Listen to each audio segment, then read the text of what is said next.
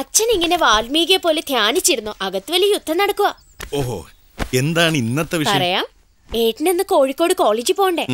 അതിന് ഞാനും ഏട്ടനും കൂടി പാക്കിംഗ് ശക്തമായി മുന്നേറുമ്പോഴാ അമ്മ ഒരു വസ്തു കണ്ടുപിടിച്ചേ. കൊണ്ടുപോകാൻ വെച്ച കൂട്ടത്തിൽ ഒരു ഗിറ്റാർ ഭദ്രമായിരിക്കുന്നു. പിന്നെ പറയണ്ടല്ലോ, ഇടിവെട്ടായി മഴയായി ആകെ അലമ്പായിരിക്കുക. പൊരിഞ്ഞ സ്റ്റണ്ട്. ആ ഗിറ്റാർ കോഴിക്കോട്ടേക്ക് കൊണ്ടുപോകാൻ പറ്റില്ലെന്ന് അമ്മ. ചത്താലും കൊണ്ടുപോകുന്ന ഏട്ടൻ. അച്ഛൻ വേഗം ചെന്നില്ലെങ്കിൽ അച്ഛന്റെ പ്രിയപ്പെട്ട രാജന്റെ ഗിറ്റാർ ഇന്ന് അടുപ്പിക്കിടന്ന് ഫ്രൈ ആയി തീരും. ഉറപ്പാ. നീ വാ. എഞ്ചിനീയറിംഗിന് പഠിക്കാൻ പോകുന്ന നിനക്കെന്തിനാ ഗിറ്റാർ? അവിടെ വെച്ച് മരിച്ചുപോയ ഒരാളുടെ ഇല്ലേ അത്? നീ പഠിക്കാൻ പോവാണോ അതോ പാട്ട് നാടുമായിട്ട് സമയം കളയാനോ? പറയടാ. അല്ലമ്മേ, പഠിച്ചു പഠിച്ച് ബോറടിക്കുമ്പോ ഒരു ചേഞ്ചിന്. അങ്ങനെ ജീവിതം തൊലക്കണ ചേഞ്ച് ഒന്നും വേണ്ട. കലാകാരനാകാനാണ് നിന്റെ ഉദ്ദേശമെങ്കിൽ ഇവിടെ നടപ്പില്ല. ഒരു എഞ്ചിനീയറായി ഐശ്വര്യത്തോടെ ജീവിക്കണമെന്നാ അമ്മയുടെ ആഗ്രഹം. അല്ലാതെ താടിയും മുടിയും വളർത്തി സംഗീതം കൊണ്ട് ജന്മം പാഴാക്കാനല്ല. പിന്നെ എന്തിനാ അമ്മ ഇതെന്നെ പഠിപ്പിച്ചത്? യൂത്ത് ഫെസ്റ്റിവലിന് സമ്മാനം വാങ്ങാൻ. സമ്മാനം കിട്ടിയല്ലോ. പിന്നെ ഗ്രേസ് മാർക്കോടെ എഞ്ചിനീയറിംഗ് അഡ്മിഷൻ ഉറപ്പാക്കാൻ. അത്ര തന്നെ. അച്ഛാ, ഈ ഗിറ്റാറും കൂടി ഞാൻ കോളേജിലേക്ക് കൊണ്ടുപോകുന്നതിന് അമ്മ ഈ കടം തുള്ളുന്നത്. അച്ഛനാ മോൻ ഇത്രയും വഷളാക്കിയത്. ഞാൻ പണ്ട് മുതലേ പറയുന്നതാ അത് പറഞ്ഞു തന്നെ ഇരിക്കട്ടെ എന്ന്.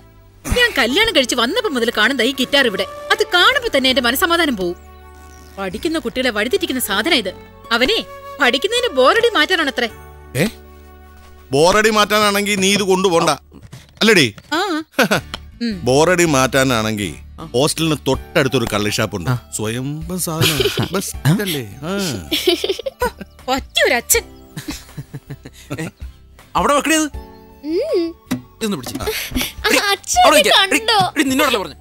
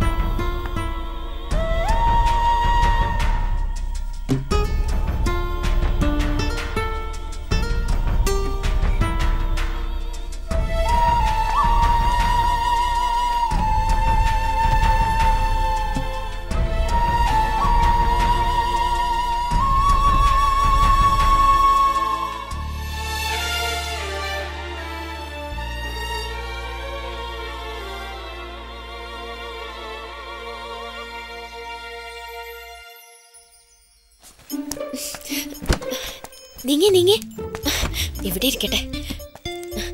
ഓ, രക്ഷപ്പെട്ടു.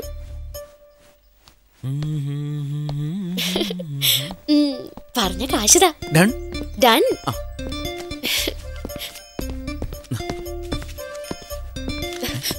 എന്താ രണ്ടും കൂടെ? മോന് ഞാൻ പറഞ്ഞത് മനസ്സിലായല്ലോ. അത് മതി. വാ.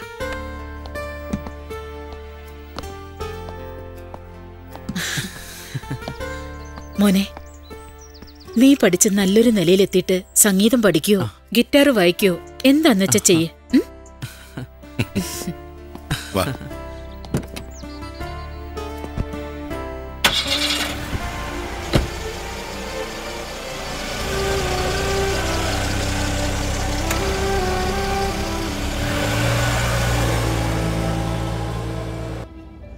നീ ഹോസ്റ്റലിൽ ചെന്നിട്ട് ഒരു ഗിറ്റാർ പുതിയത് തന്നെ വാങ്ങിച്ചോ. സംഗീതം വിടണ്ട.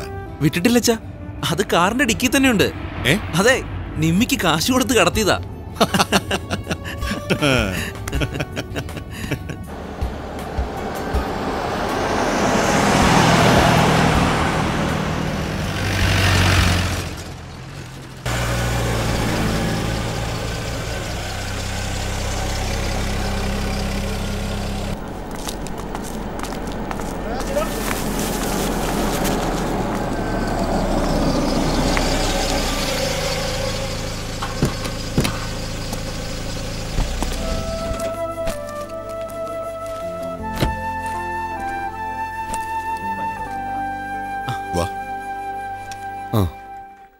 ആ ഞാൻ വിളിക്കാം.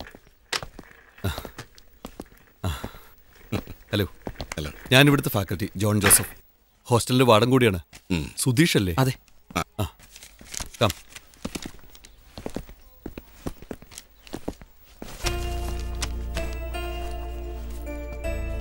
Room number 116. ശരി സർ.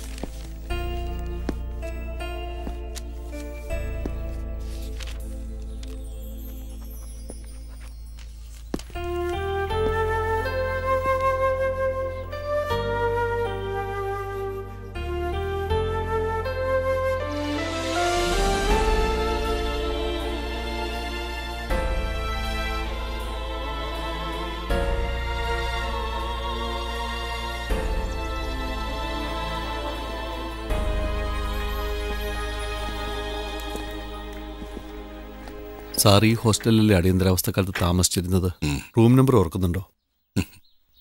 217. വരൂ. സ്വാമിനാഥ പരിപാലയ സുമാം, സ്വാമിനാഥ പരിപാലയ സുമാം, സ്വപ്രകാശതനന.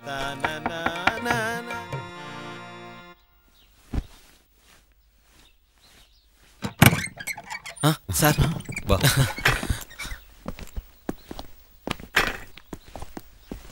ഇത് നിങ്ങളുടെ പുതിയ റൂംമേറ്റ് സുധീഷ്. ഹലോ. ഹലോ. നന്നായി. ഇനിയിപ്പോ പാശ്ചാത്യ സംഗീതം കൂടി ആവാലോ. Okay, carry on. ശരി.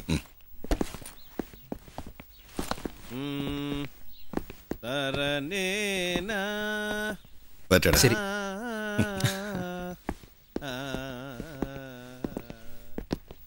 30 വർഷം കൊണ്ട് കോളേജിന് വലിയ മാറ്റങ്ങളൊന്നും ഉണ്ടായിട്ടില്ല. ഹോസ്റ്റലൊക്കെ പഴയപടി തന്നെ. സാറിൻ്റെ ഓർമ്മക്കുറിപ്പുകൾ ഞാൻ വായിച്ചിട്ടുണ്ട്. കാണണമെന്ന് വലിയ ആഗ്രഹം ഉണ്ടായിരുന്നു. ഞാൻ പഠിച്ചതും ഇവിടെ തന്നെയാണ്. 77 സാറ് പാസ് ഔട്ടായത്? അതേ വർഷമാണ് ഞാനിവിടെ ജോയിൻ ചെയ്തത്.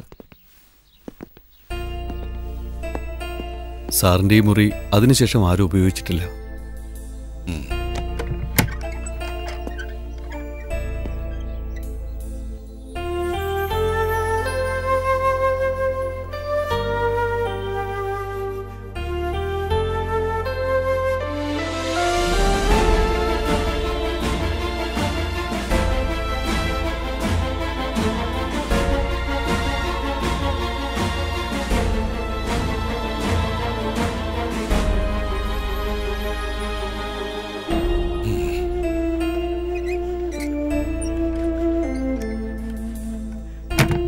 സാറിനെ എപ്പോഴെങ്കിലും ഒന്ന് കാണണമെന്നും എമർജൻസി പീരീഡിൻ്റെയും രാജൻ ഇഷ്യൂസിൻ്റെയും യാഥാർത്ഥ്യം, I mean the real story, അറിയണമെന്നുണ്ടായിരുന്നു. എല്ലാം മറക്കാൻ അറിയാവുന്ന മലയാളി അതും മറന്നിട്ടുണ്ടാവും. ആരൊക്കെ തമസ്കരിച്ചാലും നെഞ്ചിലെ ചൂടുപോലെ എന്നും ഞങ്ങളുടെയൊക്കെ മനസ്സിൽ ആ കാലം ജ്വലിച്ചു നിൽക്കും. എന്തൊക്കെ വ്യാഖ്യാനങ്ങളാണ്, എത്രയെത്ര കഥകളാണ്. രാജനെ ഈ ക്യാമ്പസ് മറന്നിട്ടില്ല. രാജൻ്റെ ഓർമ്മയ്ക്കായി ഒരു മെഡിറ്റേഷൻ ഹട്ട് ഇവിടെ വിദ്യാർത്ഥികൾ തന്നെ പണി കഴിപ്പിച്ചിട്ടുണ്ട്. മറ്റാർക്കും അറിയാത്ത, മറ്റാരും പറയാത്ത യാഥാർത്ഥ്യങ്ങൾ പറയാൻ സാറിനെ കഴിയൂ.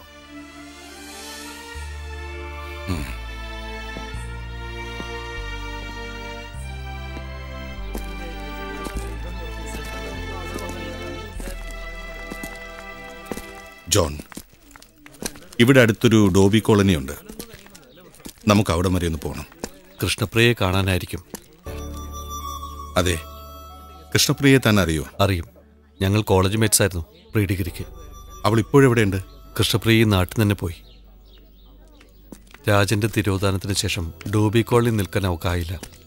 രാജനോട് അടുപ്പമുള്ള എല്ലാവരോടും പോലീസ് ക്രൂരമായി പെരുമാറിയതും കൃഷ്ണപ്രിയയുടെ അമ്മയെ കൊന്നു കെട്ടിത്തൂക്കിയതൊക്കെ സാറിന് അറിയാവുന്നതല്ലേ.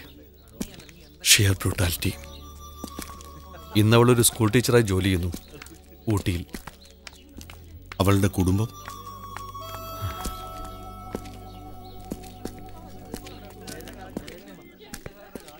അവൾ വിവാഹം കഴിച്ചിട്ടില്ല.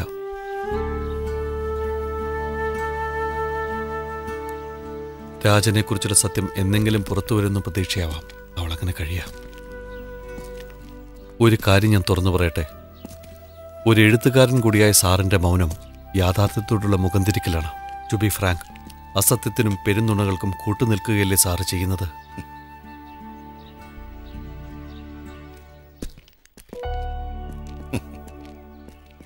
ഇന്ന് സത്യമറിയാൻ ആർക്കാണ് ഇത്ര താല്പര്യം? പണത്തിനും അധികാരത്തിനും വേണ്ടി ഓട്ടപ്പന്തയം നടത്തുന്ന ഇന്നത്തെ തലമുറയ്ക്കോ, അതോ അരാഷ്ട്രവാദികളായ ഇന്നത്തെ യുവജനങ്ങൾക്കോ? ആരെ ബാധിക്കുന്നു ഇതൊക്കെ? ആരെയെങ്കിലും എക്കാലവും പ്രതിക്കൂട്ടി നിർത്താനുള്ള ഒരു പത്രവാർത്ത മാത്രമാണ് അടിയന്തരാവസ്ഥ. രാജൻ എന്നത് ഒരു രക്തസാക്ഷി മാത്രം.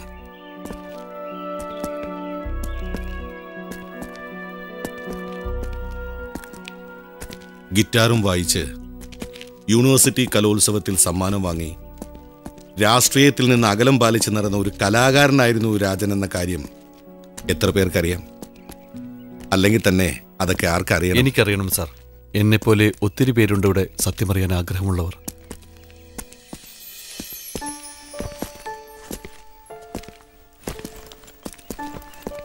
ഇവരൊക്കെ അതറിയാൻ താല്പര്യമുള്ളവരാ. സാറ് വരുന്നു എന്നറിഞ്ഞ് എല്ലാവരും ചേർന്നാണ് എന്നെ സാറിനെ കാണാൻ അയച്ചത്. 30 വർഷക്കാലം ഞങ്ങൾ പലതും കേട്ടു. ജോൺ സാറാണ് സാറിനെക്കുറിച്ച് പറഞ്ഞത്, രാജന്റെ ഇഷ്ടക്കാരിയായ ഡോബി പെൺകുട്ടിയെക്കുറിച്ചും. ആ കഥ ഞങ്ങൾക്ക് മുഴുവനായി കേൾക്കണം.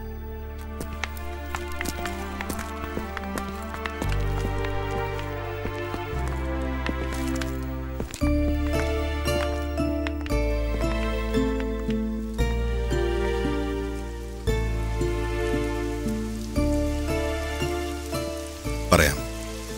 ഇത് കഥയല്ല, അനുഭവം. 30 വർഷങ്ങൾക്ക് മുമ്പുള്ള കോഴിക്കോട്ടെ റീജിയണൽ എഞ്ചിനീയറിംഗ് കോളേജ്.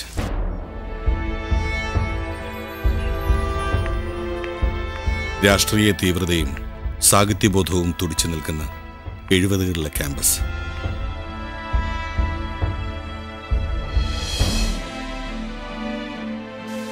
അന്ന് ക്യാമ്പസിലെ ഹീറോ ആയിരുന്നു മുരളി കണ്ണമ്പുഴ.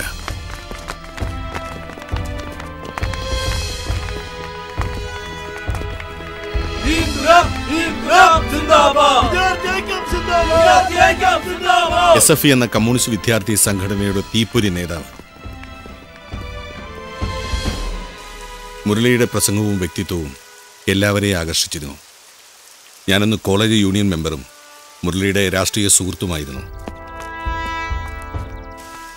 രാജൻ നല്ലൊരു ഗിറ്റാറിസ്റ്റും ഗായകനും എന്നുള്ള നിലയിൽ എല്ലാവരുടെയും കണ്ണിലുണ്ണി.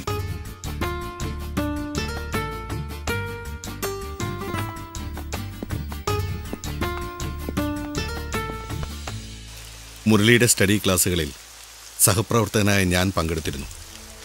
മൂലധനം, കമ്മ്യൂണിസ്റ്റ് മാനിഫെസ്റ്റോ, വർഗസമരം, ഭരണകൂടത്തിനെതിരായുള്ള വിപ്ലവം തുടങ്ങിയ കാര്യങ്ങളെക്കുറിച്ച് ഭംഗിയായി മുരളി ക്ലാസ് എടുക്കും. കൃഷ്ണപ്രിയയും രാജനും തമ്മിൽ ഇഷ്ടമുണ്ടായത് എങ്ങനെയാ സർ?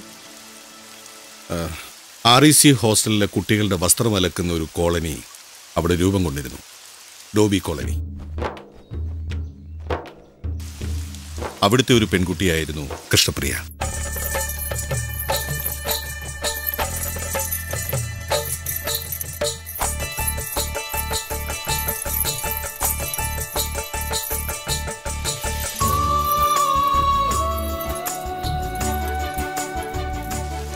പുഴക്കരയിൽ ഗിറ്റാറുമായി പോകുന്ന രാജൻ എങ്ങനെയോ കൃഷ്ണപ്രിയയുമായി അടുത്തു.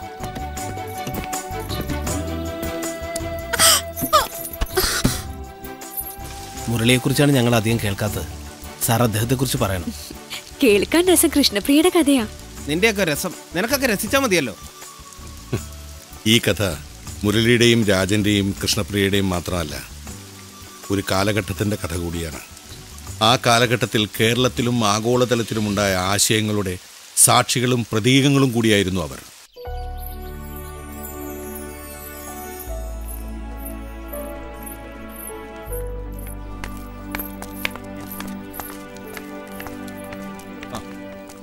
എടാ രാജശേഖര,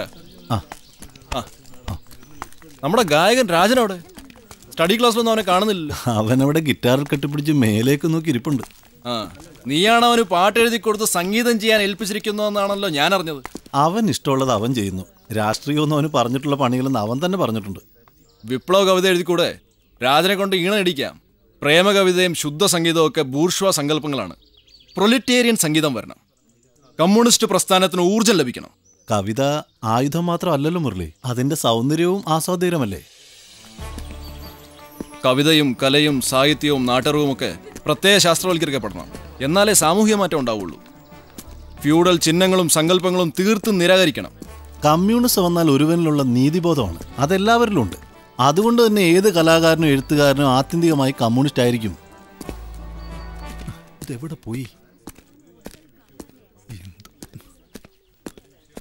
ഇവിടെ നിപ്പുണ്ടായിരുന്നു. എവിടെ അന്വേഷിച്ചു? ഹലോ, പിന്നെ കാണാട്ടോ. ലാൽ സലാം. സഖാക്കന്മാരെ, യോഗം തുടങ്ങണ്ടേ? അവിടെ എല്ലാവരും കാത്തിരിക്കുന്നു. ഒന്നേ സഖാക്കളെ, ലാൽ സലാം. കഴിഞ്ഞ ക്ലാസ്സിൽ പറഞ്ഞതിന്റെ തുടർച്ചയാണ് ഇന്നത്തെ ക്ലാസ്. 2 തരം കമ്മ്യൂണിസ്റ്റുകളാണുള്ളത്, സോഷ്യൽ ഡെമോക്രാറ്റുകളും സയന്റിഫിക് സോഷ്യലിസ്റ്റുകളും. നമ്മൾ സോഷ്യൽ ഡെമോക്രാറ്റുകളാണ്. അതായത് ഇന്ത്യയുടെ ജനാധിപത്യ വ്യവസ്ഥയ്ക്ക് അനുസൃതമായി പാർലമെന്ററി നയം സ്വീകരിക്കുമ്പോൾ തന്നെ പോരാട്ടം തുടരുക എന്നതാണത്. സയന്റിഫിക് സോഷ്യലിസ്റ്റുകളാണ് മറ്റൊരു തരം കമ്മ്യൂണിസ്റ്റുകൾ. ചൈനയിലെ മാവോ സേതുങ്ങിന്റെ രീതിയിലാണ് അവർ വിശ്വസിക്കുന്നത്. വിപ്ലവം തോക്കിൻ കുഴലിലൂടെ എന്നതാണ് ആശയം. സായുധ സമരങ്ങൾ നടത്തുന്ന അവരെ നക്സലൈറ്റുകൾ എന്ന് വിളിക്കാം. ജനാധിപത്യ മൂല്യങ്ങളിൽ വിശ്വസിക്കുന്ന, പോരാടുന്ന കമ്മ്യൂണിസ്റ്റ് പാർട്ടിയിലാണ് നമ്മൾ നിലനിൽക്കുന്നത്. അധ്വാനത്തിന്റെ മൂല്യം ആദ്യമായി നിശ്ചയിച്ച കാൾ മാർക്സിന്റെ ചിന്തകളാണ് നമുക്കാധാരം. അതിൽ സദാ ജാഗ്രതായ യുവജന നിരയാണ് നമുക്ക് ആവശ്യം. അതെ, എന്റെ പ്രസംഗം ഈയിടെ ഏൽക്കുന്നുണ്ടെന്ന് തോന്നുന്നു. ക്യാമ്പസിലൊക്കെ എന്താ റെസ്പെക്ട്, പ്രത്യേകിച്ച് ലേഡീസ്. ഒന്നും മിണ്ടായിരിക്കടാ രാജാ. നിന്റെ കൊട്ടാരത്തിലുണ്ട്. കൊട്ടാരത്തിലോ? നർത്തകിമാരുണ്ടാവും. എടാ, അവനിപ്പം മുരളിയെ ഒളിച്ചു നടക്കല്ലേ? ശരി, അപ്പൊ നമുക്ക് നാളെ കാണാം. ഓക്കെ, ശരി.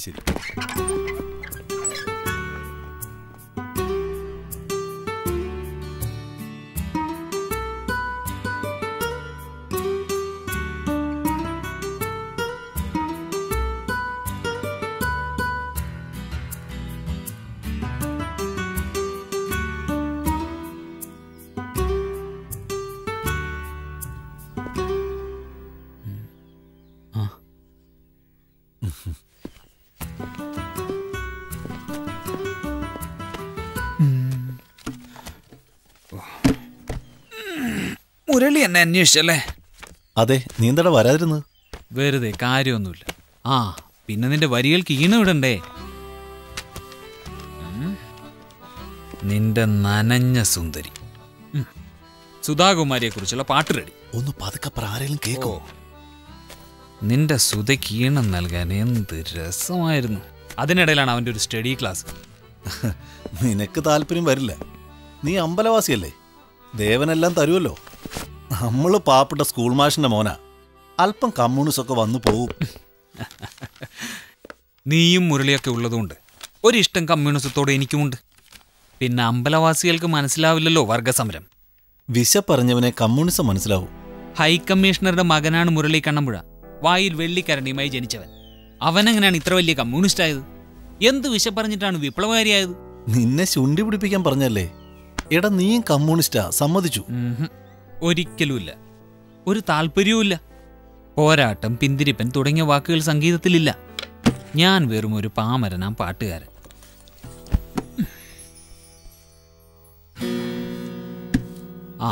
നീ എഴുതിയ ആ തറപ്പാട്ട് ഞാൻ ഈണമിട്ട് ജോറാക്കിയിട്ടുണ്ട്.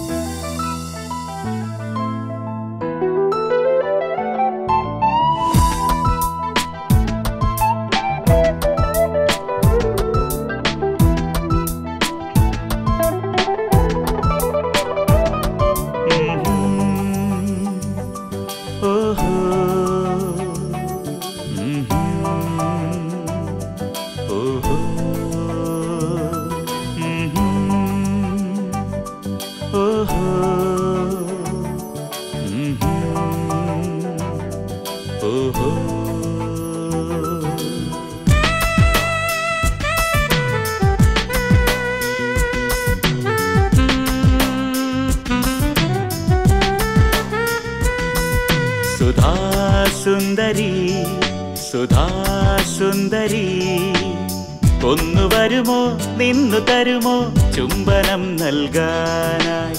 ഒന്നു വരുമോ നിന്നു തരുമോ ചുംബനം നൽകാനായി? ചുടു ചുംബനം നൽകാനായി. സുധാസുന്ദരി സുധാസുന്ദരി സുധാ സുന്ദരി സുധാ സുന്ദരി.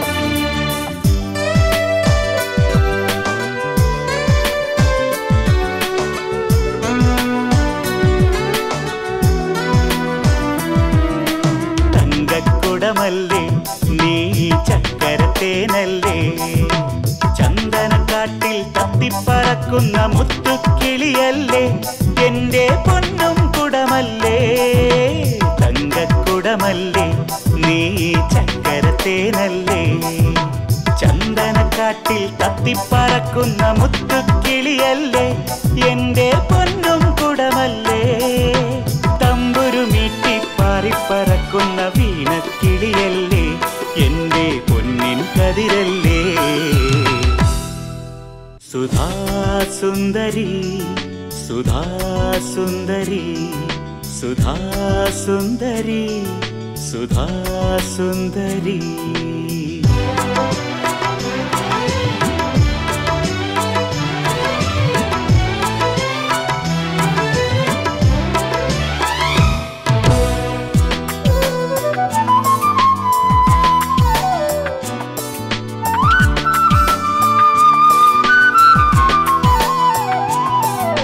ചെമ്പകപ്പൂവല്ലേ, നീ മല്ലികത്തേനല്ലേ, പുഷ്പരഥത്തിൽ പൊട്ടിച്ചിരിക്കുന്ന വേളിക്കിളിയല്ലേ, എന്റെ പ്രാണസഖിയല്ലേ, ചെമ്പകപ്പൂവല്ലേ, നീ മല്ലികത്തേനല്ലേ, പുഷ്പരഥത്തിൽ പൊട്ടിച്ചിരിക്കുന്ന വേളിക്കിളിയല്ലേ, എന്റെ പ്രാണസഖിയല്ലേ, മംഗല്യമാല്യം മാറിൽ പതിയുമ്പോൾ നാണക്കിളിയല്ലേ, എന്റെ കൂട്ടിൽ വരികില്ലേ. സുധാ സുന്ദരി സുധാ സുന്ദരി, ഒന്നു വരുമോ നിന്നു തരുമോ ചുംബനം നൽകാനായി, ഒന്നു വരുമോ നിന്നു തരുമോ ചുംബനം നൽകാനായി, ചുടു ചുംബനം നൽകാനായി. സുധാ സുന്ദരി സുധാ സുന്ദരി സുധാ സുന്ദരി സുധാ സുന്ദരി. ഓഹോ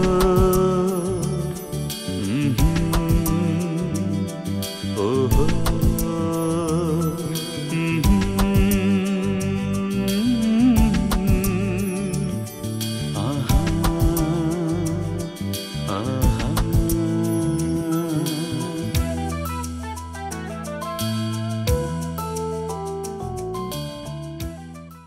ഈ വിധം തീഷ്ണമായി രാഷ്ട്രീയവും പഠനവുമൊക്കെയായി മുന്നോട്ടു പോകുന്ന കാലം 1975 ജൂൺ 25 അർദ്ധരാത്രി അടിയന്തരാവസ്ഥ പ്രഖ്യാപിക്കപ്പെട്ടു.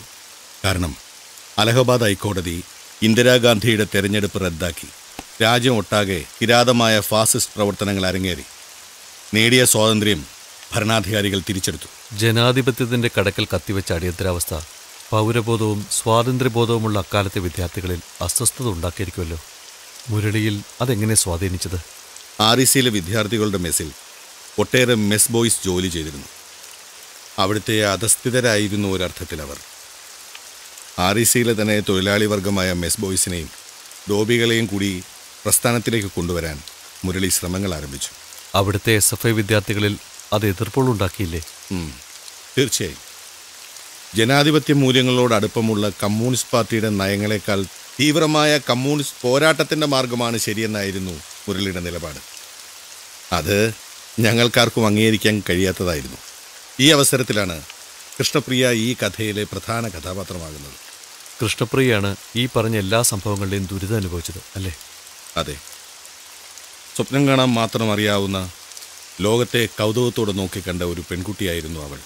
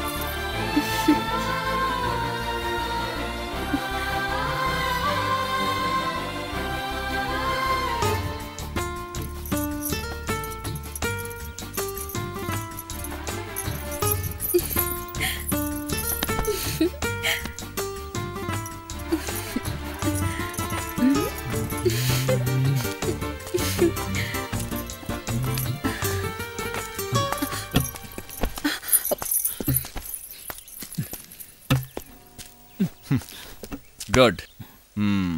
നീയാണ് യഥാർത്ഥ കലാകാരൻ. വാ, നമുക്ക് ഡോബി കോളനി വരെ പോവാം. പ്രണയം ഒരർത്ഥത്തിലൊരു വിപ്ലവമാണ്. കൺസർവേറ്റീവായി ചിന്തിക്കുന്ന മാതാപിതാക്കളിൽ നിന്നും കുടുംബാംഗങ്ങളിൽ നിന്നുള്ള ഒരു കുതിറിമാറലാണ് പ്രണയം.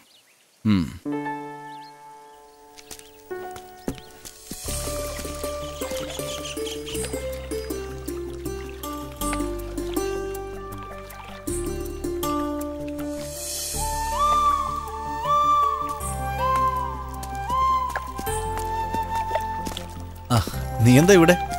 കോളനി വരെയും പോകാൻ ഇറങ്ങിയത്. ഞാൻ വരുമ്പോ ഇവിടെ പ്രണയ നൃത്തം, ഗിറ്റാർ വായന. എന്താ കുട്ടിയുടെ പേര്? കൃഷ്ണപ്രിയ. ആ, കൃഷ്ണപ്രിയ. എടാ, നമുക്ക് കോളനിയിലെ ഡോബികളെ മെസ് ബോയ്സിനെയും ഒക്കെ സംഘടിപ്പിക്കണം. അവർക്ക് വലിയ ഉത്സാഹമാണ്. മുരളി, ആറീസിലെ കുട്ടികൾക്ക് ഇത് ഇഷ്ടപ്പെടുമോ? ഡോബികളുടെയും മെസ് ബോയ്സിന്റെയും ഒപ്പം ചേരാൻ അവർ തയ്യാറാവോ? തയ്യാറാവണം. പ്രസ്ഥാനത്തിന്റെ ആശയങ്ങൾ അനുസരിച്ചാവണം നമ്മൾ നമ്മെ പരുവപ്പെടുത്തേണ്ടത്. പ്രത്യയശാസ്ത്രത്തിൽ നിന്ന് വ്യതിചലിക്കരുത്. വിപ്ലവപാത വെടിയരുത്. വർഗസമരം എന്ന ആശയത്തിൽ വെള്ളം ചേർക്കരുത്. മനസ്സിലായോ? നിന്റെ സംശയമൊക്കെ നമുക്ക് തീർക്കാം. അടുത്ത സ്റ്റഡി ക്ലാസ്സിലാവട്ടെ. ഇപ്പൊ നമുക്ക് കോളനിയിലേക്ക് പോവാം. രാജശേഖര, വാ. ഞാൻ വരുന്നില്ല. മുരളി, ഞാനുണ്ട്.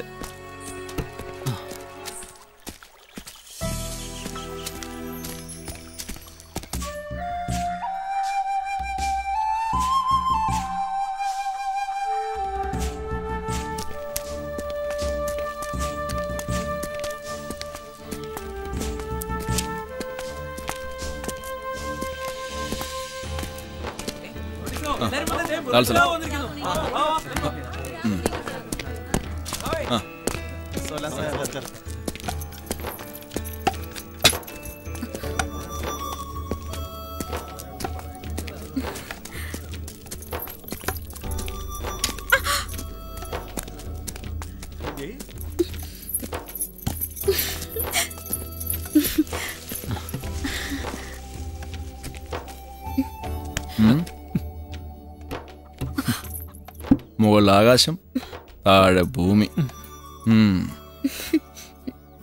കുട്ടി, സുമതി എടുത്തേ അവിടെ? അവിടെ തുണി വിരിക്കുക. ഞാൻ വിളിച്ചോണ്ട് വരാം.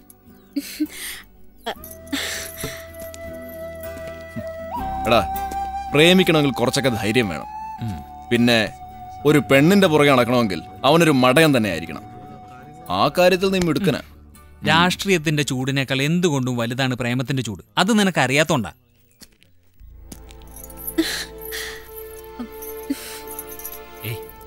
ലാൽ സലാം സഖാവേ. ലാൽ സലാം. ലാൽ സലാം. നമസ്തേ. എന്താ ഇതൊക്കെ ഈ വഴി? പുഴക്കരയിൽ വെച്ച് മുരളിയെ കണ്ടു, അങ്ങനെ പോന്നതാ. സുമതിയമ്മേ, നമ്മുടെ യൂണിറ്റ് ശക്തമാക്കണം. കോളനിയിലെ തൊഴിലാളികളായ നിങ്ങൾ സംഘടിക്കണം.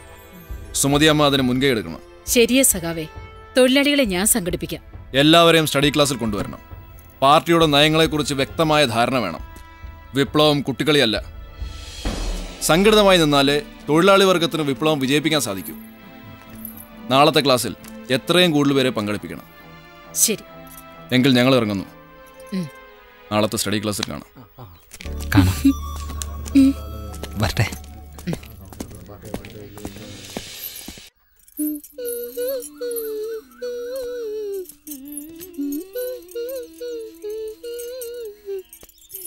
കൃഷ്ണേ, ആ പാട്ടുകാരൻ പയ്യനുമായിട്ട് നിനക്കെന്താ? ഒന്നുമില്ലമ്മേ. നേരത്തെ പുഴക്കടവിലേക്ക് ഓടുന്നതും പിന്നെ കുറച്ചു കഴിഞ്ഞ് ഇങ്ങോട്ട് തിരിച്ച് ഓടുന്നതും കണ്ടു. പിന്നെ പാട്ടും ആട്ടവും. മോളെ, രാഷ്ട്രീയവും പാർട്ടിയും സമത്വവും ഒക്കെ പറയും. അവര് എഞ്ചിനീയർമാരാകാൻ പഠിക്കണവരാ. അത് കഴിഞ്ഞ് അവരങ്ങ് പോകും. പിന്നെ നീ മനസ്സ് നൊന്ത് ജീവിക്കേണ്ടി വരും. നമുക്കൊന്നും സ്വപ്നം കാണാൻ സമയമായിട്ടില്ല.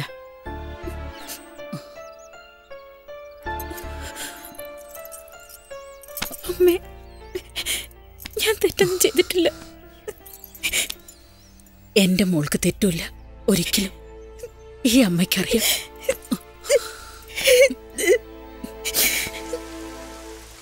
മുരളിയെ രാജൻ ആദരിച്ചിരുന്നു.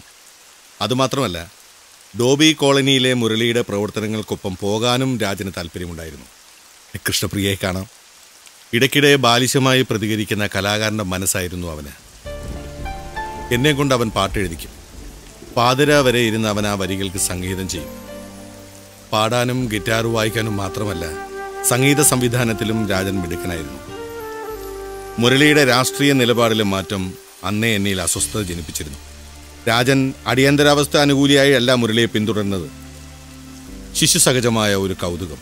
മുരളി ആ സമയം നക്സലൈറ്റായി കഴിഞ്ഞിരുന്നു അല്ലേ? അടിയന്തരാവസ്ഥ പ്രഖ്യാപിച്ചതോടെ മുരളിയുടെ പ്രവർത്തനങ്ങളിലെ മാറ്റം സ്പഷ്ടമായിരുന്നു. മെസ് ബോയ്സിനെയും ഡോബികളെയും മുരളി സ്വാധീനിച്ചു. പക്ഷേ വിദ്യാർത്ഥികളിൽ സായുധമായൊരു വിപ്ലവത്തിന് സ്വാഭാവിക പിന്തുണ ലഭിച്ചില്ല. എന്നാൽ അതിനുശേഷം നടന്നൊരു സ്റ്റഡി ക്ലാസ്സിൽ മുരളി ആശയപരമായി എവിടെ നിൽക്കുന്നു എന്ന് എനിക്ക് വ്യക്തമായി. ലാൽ സലാം സഹാക്കളെ, വിദ്യാർത്ഥികളായ നിങ്ങളോടൊപ്പം മെസ് ബോയ്സും സാധാരണ തൊഴിലാളികളായ ഡോബികളും കൈകോർക്കുകയാണ്. തൊഴിലാളി വർഗം ആവേശ ഉജ്ജ്വലമായി നമ്മുടെ പ്രസ്ഥാനത്തിലേക്ക് കടന്നുവരികയാണ്.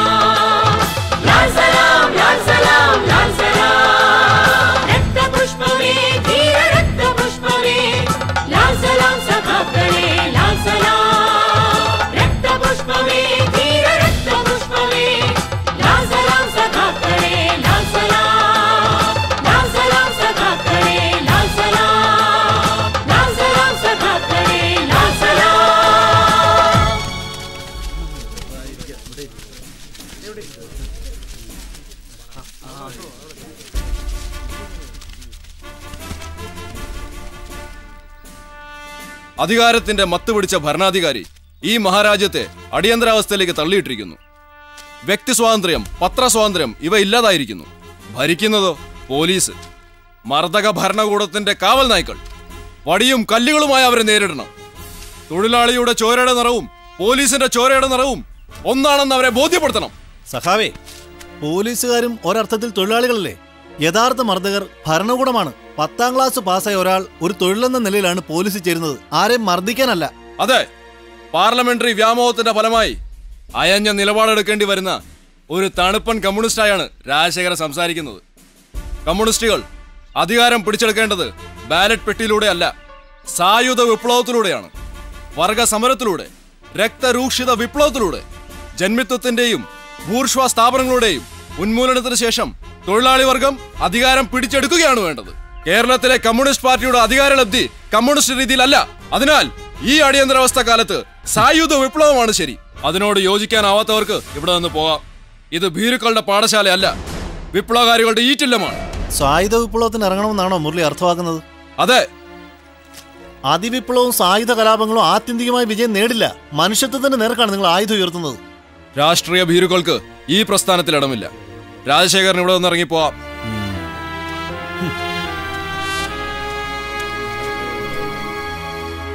ആ ഇറങ്ങിപ്പോക്ക് യാഥാർത്ഥ്യത്തിൽ എൻ്റെ ജീവിതത്തിലേക്ക് തന്നെയായിരുന്നു. ആശയങ്ങളുടെ സംഘർഷം. മനസ്സിൻ്റെ ഏതോ മൂലയിൽ അണയാതെ ആ വിളക്ക് മാറ്റിവെച്ച് ഞാൻ മുന്നോട്ട് പോയി. സർക്കാർ ജോലി കിട്ടി, വിദേശത്ത് പോയി ബിരുദം നേടി. സമൂഹത്തിന് മുന്നിൽ വിജയിച്ച ജീവിതമാണ് എൻ്റേത്. പക്ഷേ ആത്യന്തികമായി ഒരു പരാജയമാണ് എൻ്റെ ജീവിതം. അതാണ് എൻ്റെ വിലയിരുത്തൽ. മുരളിയോട് ദേഷ്യം തോന്നിയോ? ഒരിക്കലുമില്ല. അന്ന് ഞങ്ങൾ ആശയപരമായി തെറ്റിയെങ്കിലും മുരളിയോട് എനിക്കോ എന്നോട് മുരളിക്കോ ഒരുവിധ ദേഷ്യവും ഉണ്ടായിരുന്നില്ല.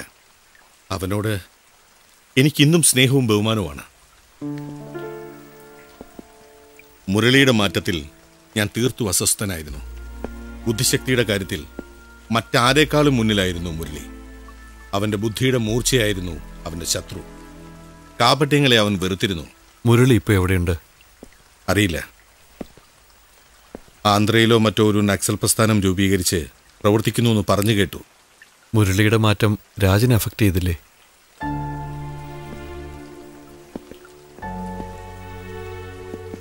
രാജന് അതൊന്നും പ്രശ്നമായിരുന്നില്ല. പക്ഷേ ഞങ്ങളൊന്നും കരുതിയതുപോലെയല്ല കാര്യങ്ങൾ മുന്നോട്ട് പോയത്.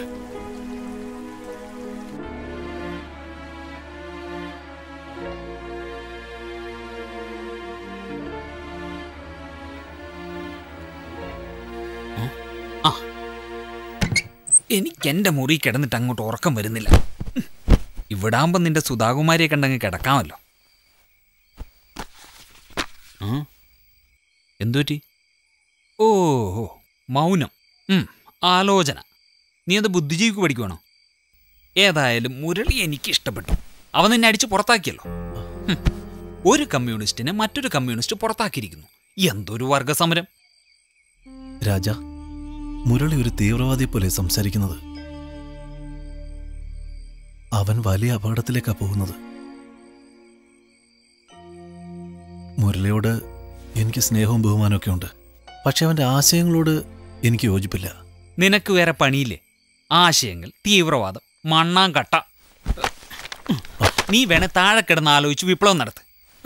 ഞാൻ കിടക്കട്ടെ, വിപ്ലവം ജയിക്കട്ടെ.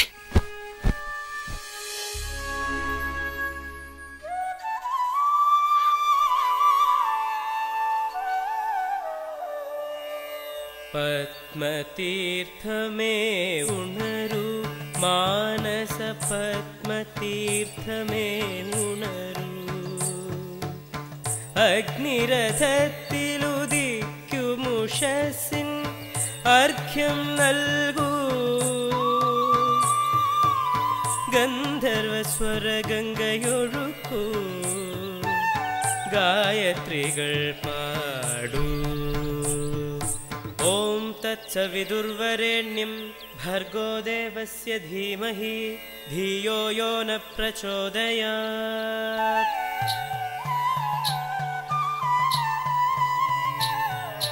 പ്രഭാതകിരണം നെറ്റിയിലണിയും പ്രാസാദങ്ങൾക്കുള്ളിൽ സഹസ്രനാമം കേട്ടുമയങ്ങും സാളഗ്രാമങ്ങൾ.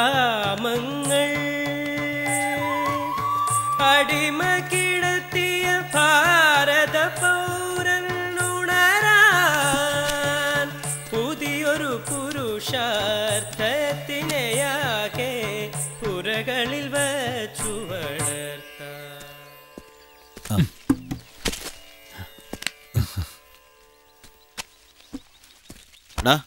നിന്നെ അന്വേഷിച്ച വാ.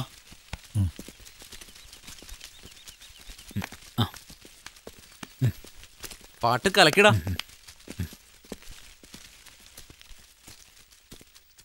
ലാൽ സലാം സഖാക്കളെ, ഞാൻ സദാശിവൻ, പാർട്ടിയുടെ ജില്ലാ കമ്മിറ്റി മെമ്പർ. പാർട്ടിയുടെ ഒരു നിർദ്ദേശമുണ്ട്, രഹസ്യ നിർദ്ദേശം. കമ്മ്യൂണിസ്റ്റ് പാർട്ടി വളരെ പ്രധാനപ്പെട്ട ഒരു മാറ്റത്തിലൂടെ കടന്നുപോയിക്കൊണ്ടിരിക്കുകയാണ്. വിദ്യാർത്ഥികളായ നിങ്ങളുടെ പ്രധാന കടമ പഠിക്കുക എന്നതാണ്. സമൂഹത്തിനും പാർട്ടിക്കും നിങ്ങളെ ആവശ്യമുണ്ട്. മുരളി പരിപൂർണമായും ഒരു നക്സലൈറ്റ് ആയിരിക്കുന്നു. അതിലേക്ക് നിങ്ങളാരും പോകരുത്. RECയിൽ മുരളിയല്ലാതെ മറ്റൊരു നക്സൽ ഉണ്ടാവരുത്. മുരളി ഒറ്റപ്പെടുത്തുക. സഹാബെ, ഞങ്ങളാരും മുരളിയുടെ പുറകെ പോവില്ല. പക്ഷെ മുരളിയെ നക്സലൈറ്റ് എന്ന് വിളിക്കരുത്. നക്സലൈറ്റ് എന്നത് ബൂർഷ്വാസികൾ സായുധ വിപ്ലവകാരികളെ തരം താഴ്ത്താൻ ഉപയോഗിക്കുന്ന പേരാ. പൂർണ്ണമായി അംഗീകരിക്കാൻ കഴിയില്ലെങ്കിലും മുരളി പറയുന്നതിൽ ചില സത്യങ്ങളുണ്ട്. ഇത് പാർട്ടിയുടെ തീരുമാനമാണ്. അതനുസരിക്കുക എന്നതാണ് നമ്മുടെ പ്രധാന കടമ. പിന്നെ മറ്റൊരു SFI യൂണിറ്റ് ഇവിടെ പ്രവർത്തനം ആരംഭിക്കണം. രാജശേഖരൻ അതിന് മുൻകൈ എടുക്കണം. സാധ്യമല്ല. മുരളിക്ക് REC വിദ്യാർത്ഥികളിൽ നിന്ന് യാതൊരു പിന്തുണയും ലഭിച്ചില്ല. മിസ് ബോയ്സും ഡോബികളും മാത്രമേ മുരളിയോട് ചേർന്നുള്ളൂ. പാർട്ടിയുടെ നയം മനസ്സിലാക്കിയ ഞങ്ങൾ വിദ്യാർത്ഥികൾ ഒന്നടങ്കം മുരളിയിൽ നിന്നകന്നു. പിന്നെ കുറേ നാൾ മുരളിയെ കണ്ടില്ല. നക്സൽ സംഘടനയിൽ സജീവമായി പ്രവർത്തിക്കുവാൻ മുരളി മുന്നിട്ടിറങ്ങി. അതിൻ്റെ പല ഓപ്പറേഷനുകളെക്കുറിച്ചും ഊഹാഭോഗങ്ങൾ പ്രചരിച്ചു. സായുധ വിപ്ലവം മലനിരകളിൽ നിന്ന് ആരംഭിച്ച് സമതലങ്ങളിലേക്ക് ഇറങ്ങി വരണമെന്നാണ്. അതിനാൽ വിപ്ലവകാരികൾ മലനിരകളിലേക്കും കാട്ടിലേക്കും മാറണം. മുരളിയും ആ വഴിക്കാണെന്ന് ഞങ്ങൾ വിചാരിച്ചു. ഇപ്പോൾ നിങ്ങൾക്കും എനിക്കും അത് കേട്ടാൽ ചിരി വരും. പക്ഷേ ഭൂമിശാസ്ത്രമാണ് ചരിത്രത്തെ നിർണ്ണയിക്കുന്നത്. ബൊളീവിയയിലെ വിപ്ലവകാരികൾ മലയും കാടും കയറിയതുപോലെ ഇവിടെയും നക്സലൈറ്റുകൾ കാട് കയറി. അവിടെ ആക്രമിച്ചതുപോലെ ഇവിടെയും ഒറ്റപ്പെട്ട ആക്രമണങ്ങൾ നടത്തി. അടിയന്തരാവസ്ഥയെയും നക്സലിസത്തെയും ഒന്നാകെ മാറ്റിമറിച്ച സംഭവം ഉണ്ടായത് ഈ അവസരത്തിലാണ്. കായണ്ണ പോലീസ് സ്റ്റേഷൻ ആക്രമണം. കായണ്ണ പോലീസ് സ്റ്റേഷൻ നക്സലൈറ്റുകൾ ആക്രമിച്ചു.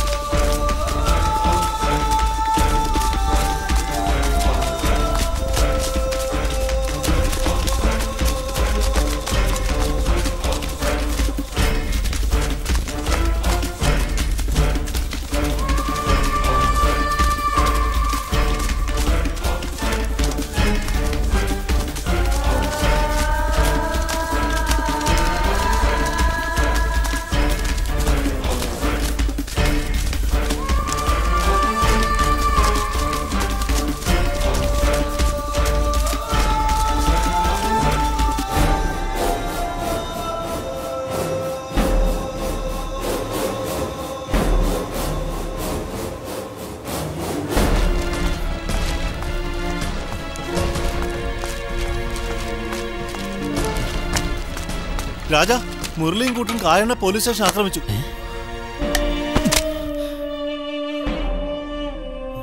മുരളി നക്സലേറ്റ് ആണോ? അതെ. ഈ പാവം പോലീസുകാരെ ആക്രമിച്ചിട്ട് ഇവനൊക്കെ എന്ത് നേടാനാ?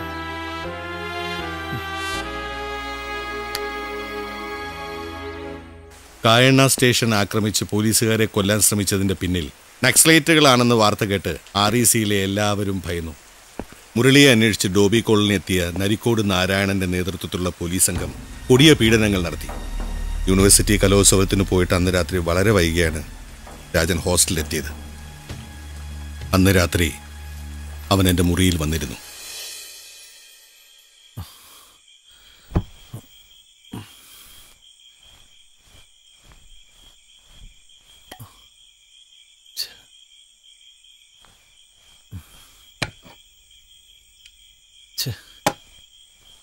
നേരെ എത്രയായി?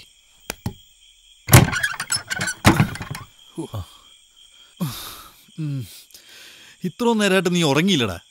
യൂത്ത് ഫെസ്റ്റിവലിന് പോയിട്ട് രാജൻ ഇതുവരെ വന്നിട്ടില്ല. അവൻ വരുവടേ, നീ പോയി തൂങ്ങടേ. മനുഷ്യനെ മെനക്കെടുത്താൻ വേണ്ടി ഉറക്കമില്ലേ?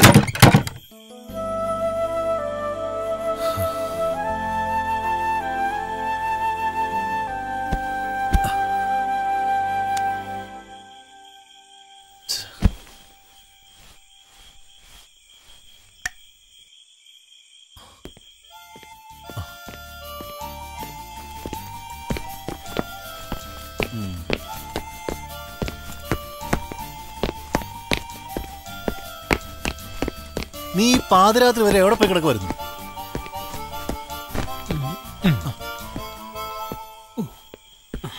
യൂത്ത് ഫെസ്റ്റിവൽ കഴിഞ്ഞ് പ്രൈസ് വാങ്ങാൻ നിന്നതാ. മന്ത്രിയുടെ MLA-മാരുടെ പ്രസംഗം കഴിഞ്ഞപ്പോൾ സമയം വൈകി. നീ എന്താ വല്ലാതിരിക്കുന്നത്? ആകെ ടെൻസ്ഡാണല്ലോ. ഡോബി കോളനിയിൽ പോലീസ് റെയ്ഡ് നടത്തി. കൃഷ്ണ, അവൾ എവിടെയാണാവോ? നേരം വിളിക്കട്ടെ, അവളെ ചെന്ന് കാണണം. നീ ഇവിടെ പോകരുത്. മുരളി അന്വേഷിച്ച് പോലീസ് പാഞ്ഞു കിടക്കാം. ഞാൻ പോയാൽ എന്താ? പോകണ്ടെന്ന് പറഞ്ഞ പോകണ്ട, അത്രേ ഉള്ളൂ.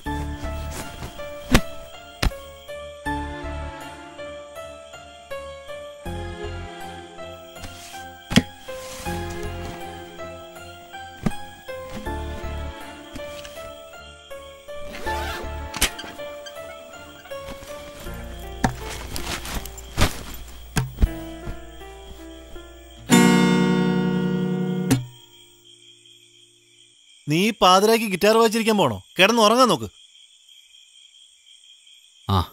നീ ആ ലൈറ്റ് ഓഫ് ആക്ക്. ഞാൻ ബാത്റൂമിൽ പോവാ. ലൈറ്റ് ഞാൻ ഓഫ് ആയിക്കോളാം.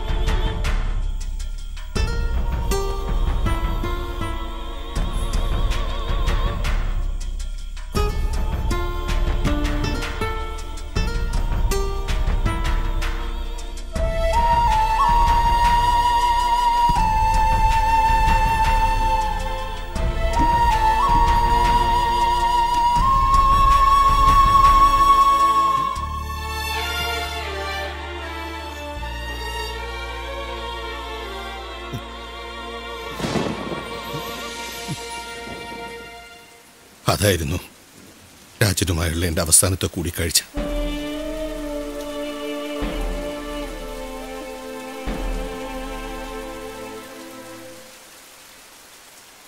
പിന്നെ രാജൻ എന്തു സംഭവിച്ചു എന്ന് ചോദിക്കുന്നവരുടെ കൂട്ടത്തിൽ ഒരാളായി ഞാനും. കായണ്ണ പോലീസ് സ്റ്റേഷൻ ആക്രമിച്ച എൻ്റെ ചാർജ് ഷീറ്റ് പോലുമില്ല. അതിൻ്റെ പ്രതികളെ ഇനിയും വിചാരണ ചെയ്തിട്ടില്ല. രാജനെ സംബന്ധിച്ച എല്ലാ നിയമപ്രശ്നങ്ങൾക്കുമുള്ള ഉത്തരം അതായിരിക്കും. അത് വന്നാൽ രാജൻ നക്സലൈറ്റ് അല്ലായിരുന്നു എന്ന് തെളിയും. അതുവഴി പല സത്യങ്ങളും. ആ ഗിറ്റാർ സാറിൻ്റെ കയ്യിലുണ്ടല്ലേ? ആ ഗിറ്റാർ എൻ്റെ മകൻ കൊണ്ടുവന്നിട്ടുണ്ട്. അവൻ നന്നായി പാടും, ഗിറ്റാറും വായിക്കും. ഇതൊരു നിയോഗമാണ്. 30 വർഷങ്ങൾക്ക് ശേഷം രാജൻ്റെ ഗിറ്റാറുമായി ഞാൻ ഈ ക്യാമ്പസിൽ വന്ന് കയറുക. രാജൻ്റെ ഓർമ്മകൾ തുളുമ്പുന്ന ഈ കൂടാരത്തിൽ നിങ്ങളോടൊപ്പം ചെലവിടുക. മറഞ്ഞു കിടന്ന സത്യങ്ങൾ നിങ്ങളുടെ മുമ്പിൽ വെളിപ്പെടുത്തുക. ഇതൊരു നിയോഗമല്ലെങ്കിൽ പിന്നെന്താണ്?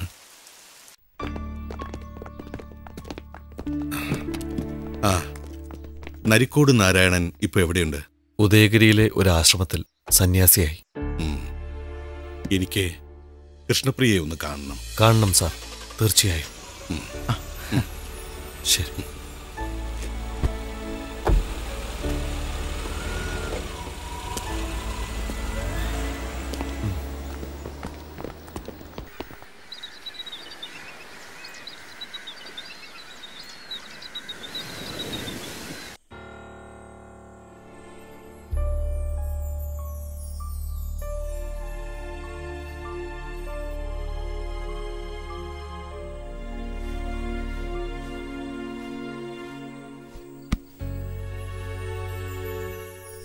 എന്താ മുഖം വല്ലാതിരിക്കുന്നേ?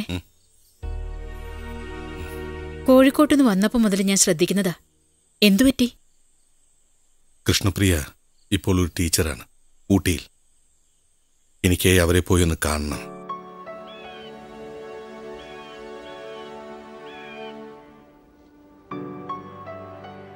ഹലോ, എന്നെ ഓർക്കുന്നുണ്ടാവും അല്ലേ?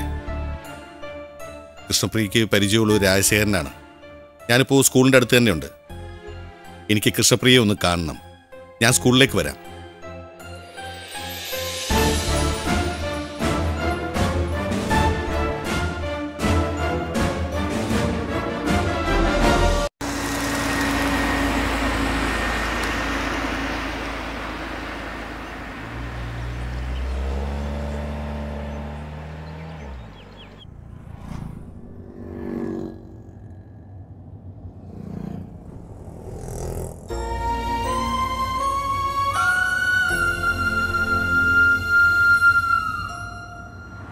സർ, എനിക്ക് പഴയ പുഴക്കരയിൽ വരെ ഒന്ന് പോണം.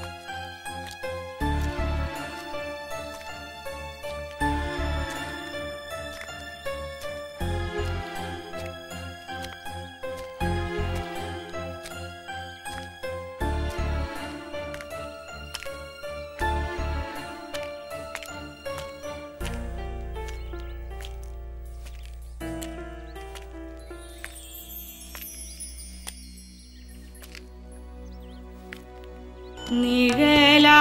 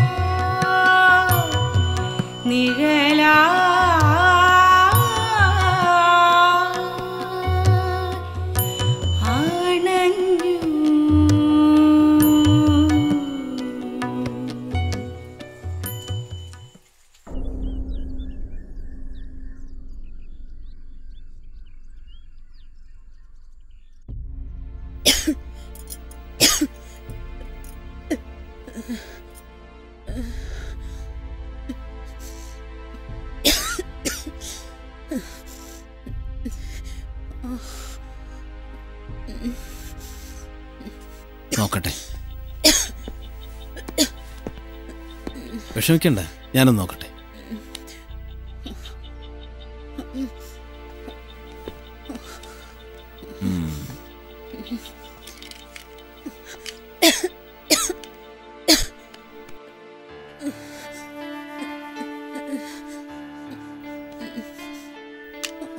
It's okay, it's okay.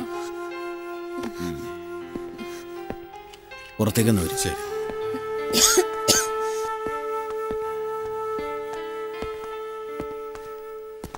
Lab investigations എല്ലാം നോർമലാണ്. ചെസ്റ്റ് എക്സ്റേയിലും സ്കാനിലും ഒന്നും കാണാനില്ല. In the situation it is A psychosomatic disorder. അതായത് ഡിസോസിയേറ്റീവ് കൺവേർഷൻ എന്ന അവസ്ഥയിലാണ്. മാനസിക പ്രശ്നമായതുകൊണ്ട് ഒരു സൈക്കാട്രിസ്റ്റിനെ കാണിക്കണം. Mental stress ഒഴിവാക്കിയില്ലെങ്കിൽ it will be very dangerous. വളരെ ആഴത്തിലുള്ളൊരു മുറിവ് അവരുടെ മനസ്സിലുണ്ട്. വളരെ സൂക്ഷിക്കണം. ശരിയാണ്.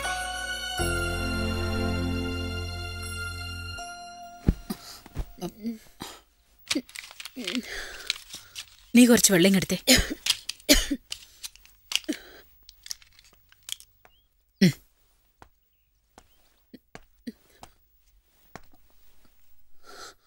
സാർ, എനിക്കൊരാഗ്രഹമുണ്ട്.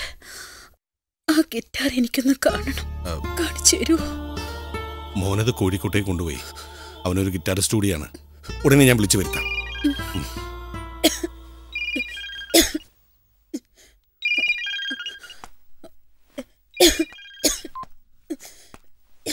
സാമിയോ? എപ്പോഴാണ്? ശരി ശരി.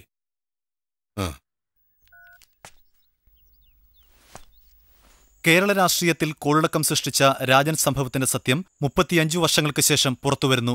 അടിയന്തരാവസ്ഥ കാലത്ത് കായണ്ണ പോലീസ് സ്റ്റേഷൻ ആക്രമണവുമായി ബന്ധപ്പെട്ട് അറസ്റ്റ് ചെയ്യപ്പെട്ട രാജൻ വാര്യരുടെ തിരോധാനത്തിന്റെ പേരിൽ പ്രതിസ്ഥാനത്ത് നിൽക്കുന്ന നരീക്കോട് നാരായണനാണ് സത്യം വെളിപ്പെടുത്തുന്നത്. റിട്ടയേർഡ് ഡിവൈഎസ്പിയായ നരീക്കോട് നാരായണൻ ഇപ്പോൾ ഗുരു ആത്മീയാനന്ദ ചൈതന്യയുടെ ആശ്രമത്തിലെ അന്തേവാസിയാണ്. സ്വാമി സത്യാനന്ദൻ എന്ന പേരിൽ ഇപ്പോൾ അറിയപ്പെടുന്ന നരീക്കോട് നാരായണൻ നാളെയാണ് കോടതിയിൽ സത്യം വെളിപ്പെടുത്തുന്നത്. ഇനിയും തിരിച്ചുവരാത്ത വരില്ലെന്നുറപ്പുള്ള രാജൻ വാര്യർ കോഴിക്കോട് എഞ്ചിനീയറിംഗ് കോളേജ് വിദ്യാർത്ഥിയായിരുന്നു. അടിയന്തരാവസ്ഥ കാലത്ത് രാജൻ ഉൾപ്പെടെ 4 പേരെ എഞ്ചിനീയറിംഗ് കോളേജിൽ നിന്ന് അറസ്റ്റ് ചെയ്തെങ്കിലും 3 പേരെ മാത്രം വിട്ടയക്കുകയായിരുന്നു.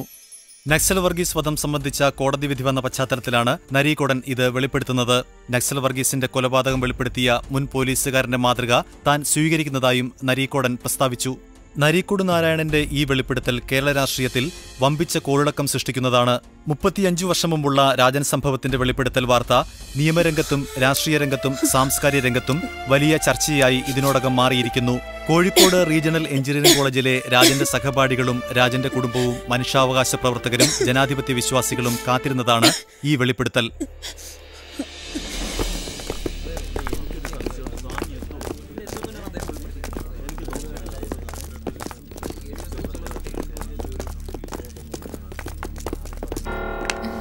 സൂക്ഷിച്ച്.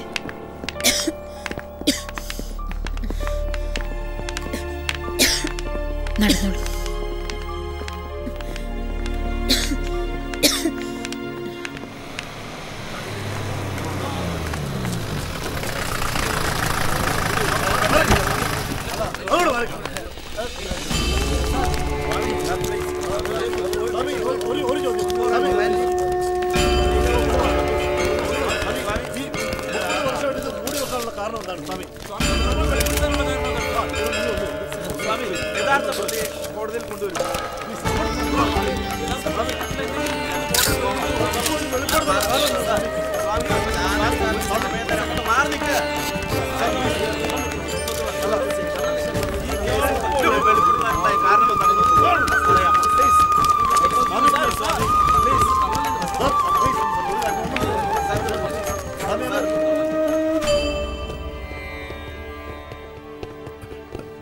സാറേ,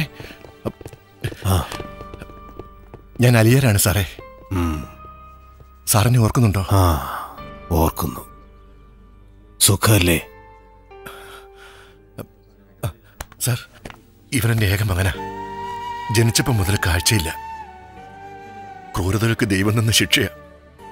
ഭാര്യ ഉപേക്ഷിച്ചിട്ട് പോയി. പക്ഷേ സാറിന് ദൈവം കൈവിട്ടില്ല. ദുരന്തങ്ങൾ വരുമ്പോഴൊക്കെ ഞാൻ അഹങ്കാരത്തോടെ അതിനെ നേരിട്ടു. ദൈവത്തെ കണ്ടില്ല. ഇപ്പോഴെനിക്ക് മനസ്സിലായി, അള്ളാഹുവിന്റെ കനിവല്ലാതെ ഒന്നും ശാശ്വതമല്ലെന്ന്.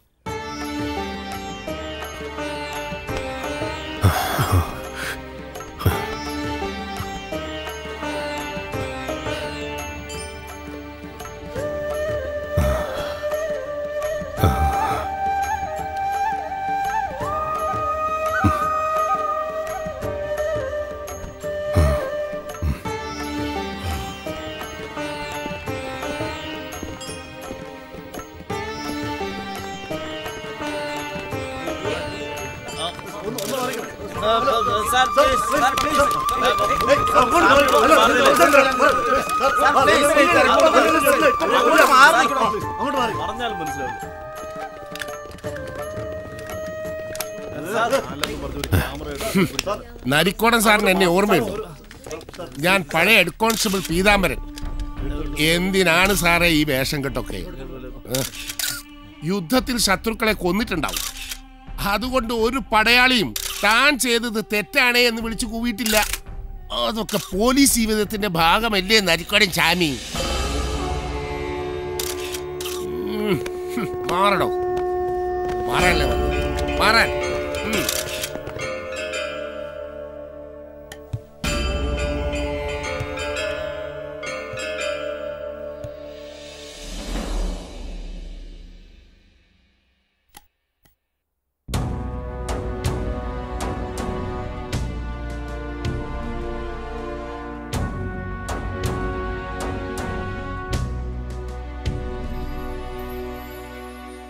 ഞാൻ നരിക്കോട് നാരായണൻ.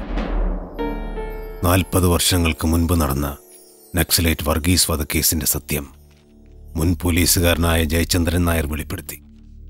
ഒരു സാധാരണക്കാരനായ ആ മുൻ പോലീസുകാരന് അത് സാധിച്ചെങ്കിൽ ഒരു സന്യാസിയായ ഞാൻ രാജൻ കേസിന്റെ സത്യം എങ്ങനെയാണ് മൂടിവെക്കുക? ബഹുമാനപ്പെട്ട കോടതി മുമ്പാകെ, അതുവഴി കേരളത്തിലെ ജനങ്ങൾക്ക് മുമ്പാകെ എനിക്ക് ചിലത് ഏറ്റുപറയേണ്ടതുണ്ട്. അടിയന്തരാവസ്ഥക്കാലത്ത് പോലീസ് ഡിപ്പാർട്ട്മെന്റിൽ ഞാൻ SI ആയിരുന്നു. രാഷ്ട്രീയത്തിന്റെ തീവ്രതകൾക്കും രാഷ്ട്രീയക്കാരന്റെ വടംവലികൾക്കുമിടയിൽ അലങ്കോലപ്പെട്ടുപോയ പോലീസ് സമൂഹത്തിന്റെ പ്രതിനിധിയാണ് ഞാൻ. ലക്ഷ്യവും മാർഗവും സംശയകരമായി തീർന്ന ഒരു കാലം. ഒരുപക്ഷേ നിങ്ങൾ ഇന്നുവരെ കേട്ട കഥകളും കഥാപാത്രങ്ങളും തനിസ്വരൂപത്തിൽ അങ്ങനെ ആയിരുന്നില്ല. പോലീസ് മേധാവിയായിരുന്ന ജയറാം പണിക്കർ ഒരു ക്രൂരനായിരുന്നില്ല.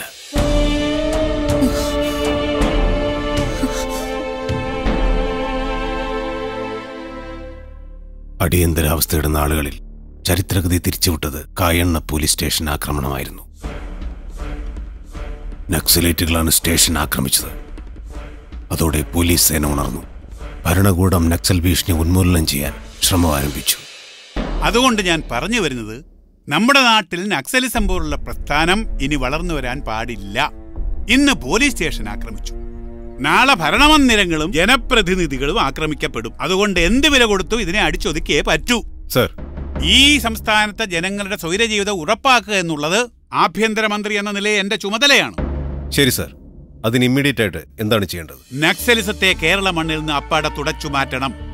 ഈ കായണ്ണ സംഭവം അതിലേക്കൊരു പിടിവള്ളിയാണ്. അല്ല, ജയറാം പണിക്കർ ഇതുവരെ വന്നില്ലല്ലോ നരിക്കോടാ. വന്നു സർ. ആ കേറി വാടോ. താൻ കൃത്യസമയത്ത് എന്നെ ഞെത്തിയല്ലോ പണിക്കരെ. ഇരിക്കണോ? നാരായണൻ എന്താ ഇരിക്കുന്നില്ലേ? വേണ്ട സർ, ഞാൻ സബോർഡിനേറ്റ് അല്ലേ. താൻ ഇരിക്കണോ. അടിയന്തരാവസ്ഥ കാലത്ത് ഒരു SIക്ക് ഇപ്പോൾ IG-യുടെ പവറാ. ഇത് സൈന്യാധിപൻ, ഞാൻ വെറും ഒരു മന്ത്രി.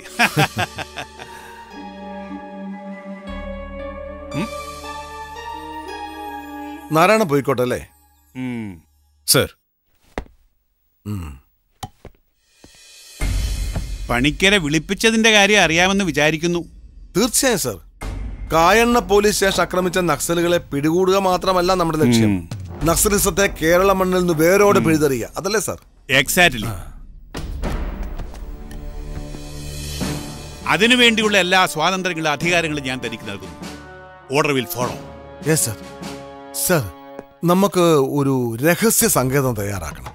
സുരക്ഷിതവും സൗകര്യപ്രദവുമായ ഒരിടം. യെസ്, നരിക്കോടനെ വിശ്വസിക്കാം. അതിന്റെ ചുമതല അയാളെ ഏൽപ്പിക്കാം.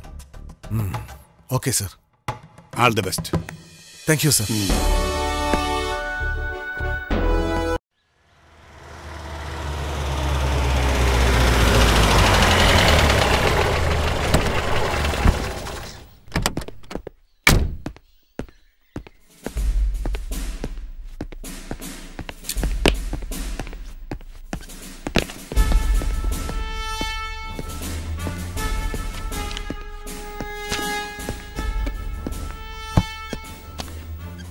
കായണ്ണ സ്റ്റേഷൻ ആക്രമിച്ചതിൽ എത്ര പ്രതികളെ കിട്ടി? 5 പേരെ കിട്ടി സർ. മുരളി കണ്ണമ്പുഴ കിട്ടിയിട്ടില്ല. Murali is the most wanted terrorist. He is the master brain of this action. So we must target Murali. If you could trap Murali, it is easy to pick off the root of Naxalism. Yes sir. REC-യിൽ മുരളിയുടെ സുഹൃത്തുക്കളും സഹപ്രവർത്തകരും ആരൊക്കെയാണ്? Sir, 4 പേരുണ്ടെന്നാണ് അന്വേഷണത്തിൽ ലഭിച്ചത്. അതിൽ ഏറ്റവും അടുത്ത സുഹൃത്ത് ഒരു രാജനാണ്. രാജൻ എന്ന പേര് വിളിക്കുന്ന പലരും കാണില്ലേ? ഉണ്ട് സർ. മുരളിയുടെ കൂടെ രാഷ്ട്രീയത്തിൽ ഒരു രാജൻ ഉണ്ടായിരുന്നു. SFIയുടെ തീപ്പൊരു നേതാവായിരുന്നു അയാൾ. മുഴുവൻ പേര് രാജശേഖരൻ. മുരളി എവിടെയുണ്ടെന്ന് അവനറിയാം. അവനോടൊത്ത് ആക്ഷനിൽ പങ്കെടുത്തിരിക്കാൻ സാധ്യതയുണ്ട് സാർ. എങ്കിൽ രാജശേഖരനെയും മറ്റും ഇന്ന് തന്നെ അറസ്റ്റ് ചെയ്യണം. Yes sir. താൻ ഹിറ്റ്ലറെ കുറിച്ച് കേട്ടിട്ടില്ലേ? സർ. ഹിറ്റ്ലർ യഹൂദരെ നശിപ്പിക്കാൻ ഏത് മാർഗമാണ് ഉപയോഗിച്ചത്? കോൺസെൻട്രേഷൻ ക്യാമ്പുകൾ. Correct. From today this is the concentration camp. But you must remember one thing. Police ആരെയും കൊല്ലരുത്. സത്യം പറയിക്കണം. അതിനായി ദണ്ഡനമുറകൾ സ്വീകരിക്കാം. അതിനുശേഷം നിയമത്തിന്റെ കൈകളിൽ ഏൽപ്പിച്ചു കൊടുക്കണം. മനസ്സിലായോ? Yes sir. അപ്പോ ഇന്ന് ഡോബി കോളനിയും RECയും അല്ലേ? Yes sir. ഓക്കെ.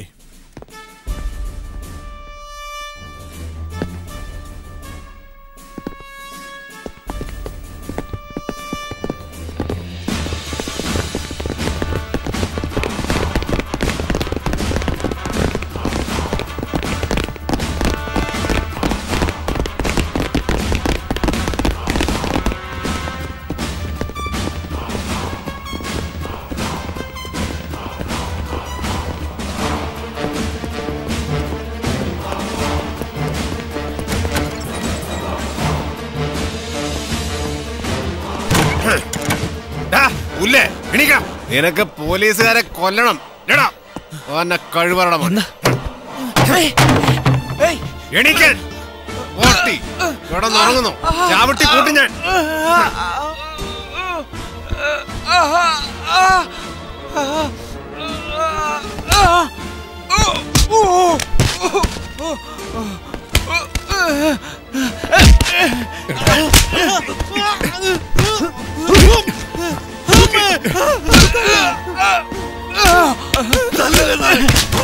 ഞാനൊരു തെറ്റ് ചെയ്തിട്ടില്ല. നീ ചെയ്തിട്ടില്ല.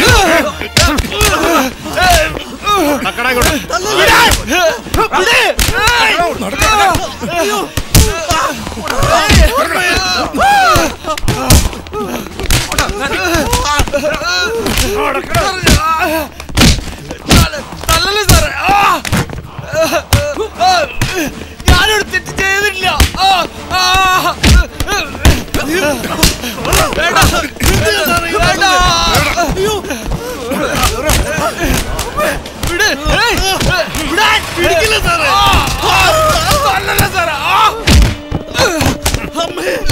എന്താടാ മുഖത്തൊരു ശൗര്യം? ഒരു തെറ്റും ചെയ്ത് ഞങ്ങൾ എന്തിനാ പിടിച്ചോണ്ട് വന്നു?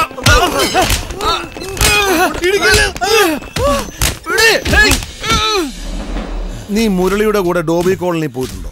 ഉണ്ട്. REC വിദ്യാർത്ഥികൾ എന്തിനു ഡോബി കോളനി പോണം? മുരളി എന്റെ നല്ല സുഹൃത്താ. മുരളിയുടെ കൂടെ വെറുതെ പോവും, അല്ലാതെ രാഷ്ട്രീയത്തിനല്ല. നീ മുരളിയുടെ സ്റ്റഡി ക്ലാസ്സിൽ പോയിട്ടുണ്ടോ? ഇല്ല.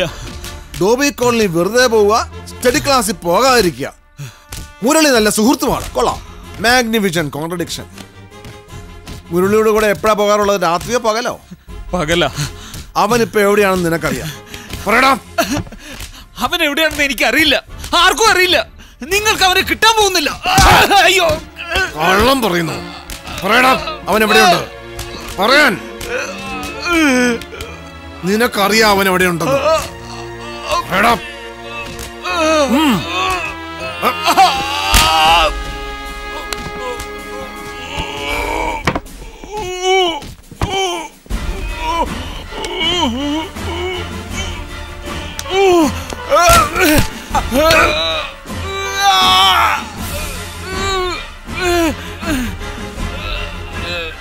കാക്കിയിട്ടവനെ തൊട്ട് കളിച്ചിട്ട് ചുമ്മാ നിങ്ങൾ പോവാന്ന് വിചാരിച്ചോടാ കഴിവാറട മോനെ.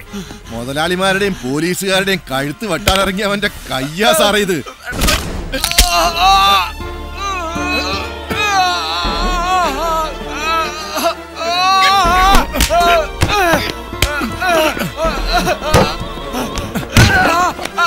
കായണ്ണെ പോലീസിന്റെ നെഞ്ചത്തിയുടെ കാര്യങ്ങളാ സാറേ ഇത്. ഇതെന്ത് ചെയ്യണം? ഓടിച്ച് മടക്കി കളയണോ?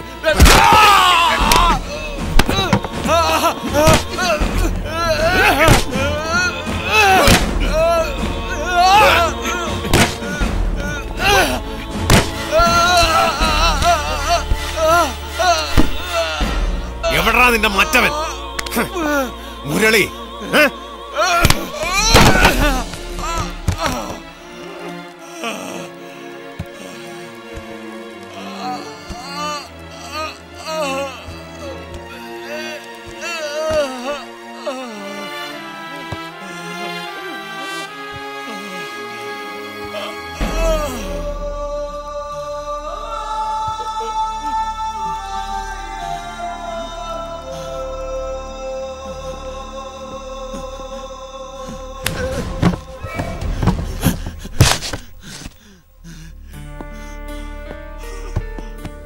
എടാ മോനെ, എനിക്ക് യുവാക്കളെ തല്ലുന്ന ഇഷ്ടമല്ല.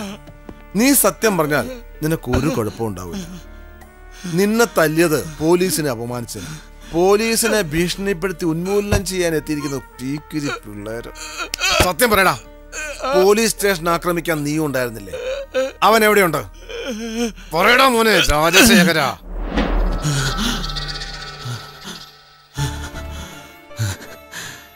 രാജശേഖരൻ? ഞാനോ?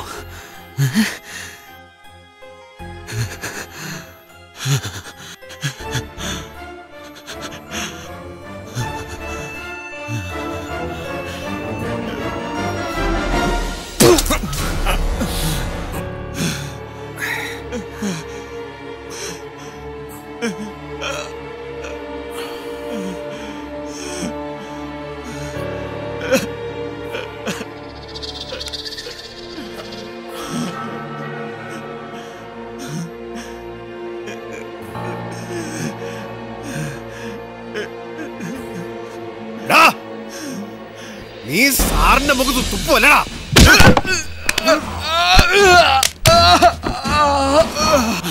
ആള് മാറാനോടാ നായ, നിന്റെയൊക്കെ നായാട്ട്.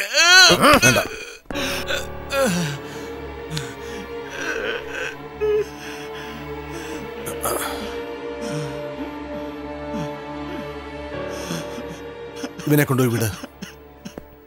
റിലീസ് ചെയ്യും.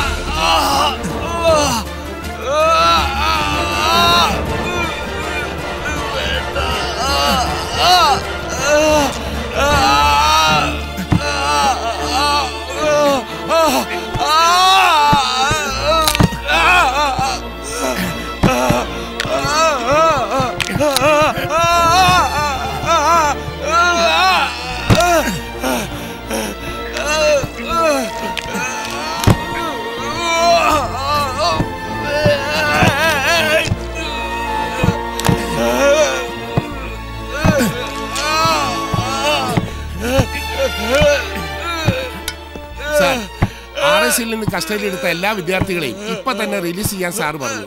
എടുത്തുകൊണ്ടുപോയി തള്ളു മൂന്നിനെ. പക്ഷെ ഇവനെ ഞാൻ പോലീസ് എന്താണെന്ന് കാണിച്ചു കൊടുക്കും സാർ.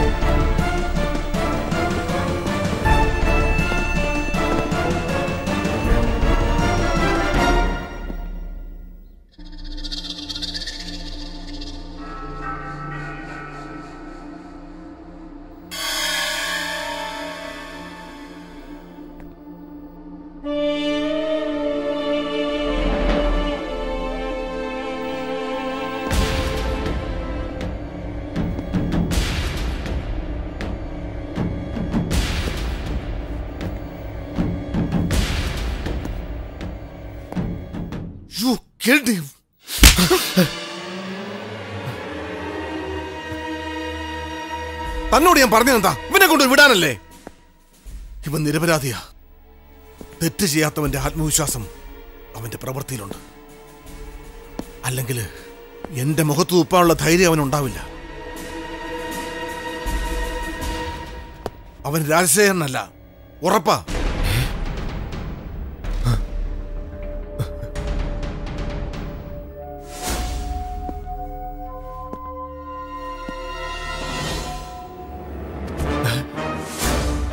സാറേ, ഒരു കയ്യബദ്ധം പറ്റിപ്പോയതാ.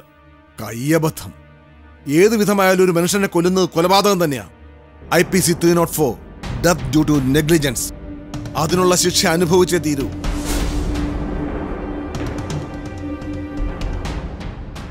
കോൺസ്റ്റബിൾ, അറസ്റ്റ് ചെയ്യും.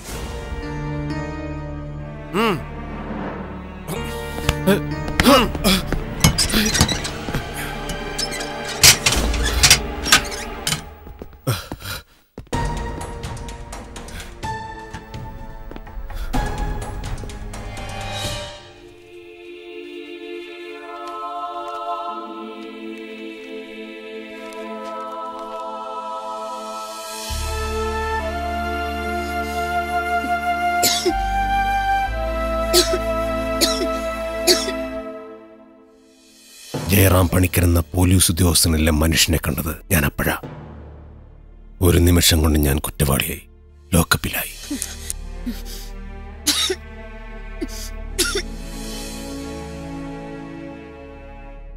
ജയറാം സാറിന്റെ ആ ശിക്ഷയിലൂടെ എന്റെ മനസ്സിലെ നരിയുടെ പല്ല് കൊഴിഞ്ഞു. എന്റെ കൈകൊണ്ട് പൊലിഞ്ഞ ഒരു ജീവന്റെ വില ഞാൻ അറിഞ്ഞു. ശിക്ഷ ഏറ്റുവാങ്ങാൻ മനസ്സിനെ ഞാൻ പാകപ്പെടുത്തിയിരുന്നു. പക്ഷേ ഞാനോ ജയറാം പണിക്കർ സാറോ വിചാരിച്ച പോലെയല്ല കാര്യങ്ങൾ നടന്നത്. അന്ന് രാത്രി എല്ലാം തകിടം മറിഞ്ഞു. മരിച്ചോ? എന്ത്, ലോക്കപ്പിലാക്കിയെന്നോ? പണിക്കരില്ല ഇവിടെ. ഞാനിതാ വരുന്നു, വെയിറ്റ് ചെയ്യാൻ പറയൂ.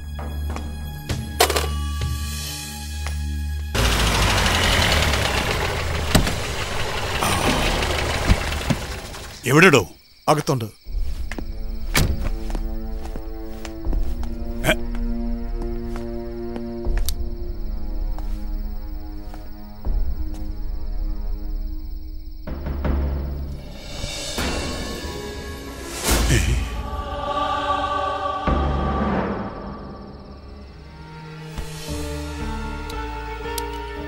നരിക്കോടൻ എവിടെ?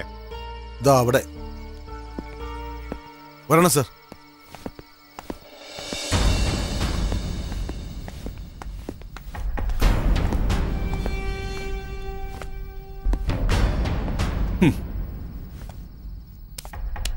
താൻ എന്ത് വിഡ്ഢിത്തമായി കാണിച്ചിരിക്കുന്നത്?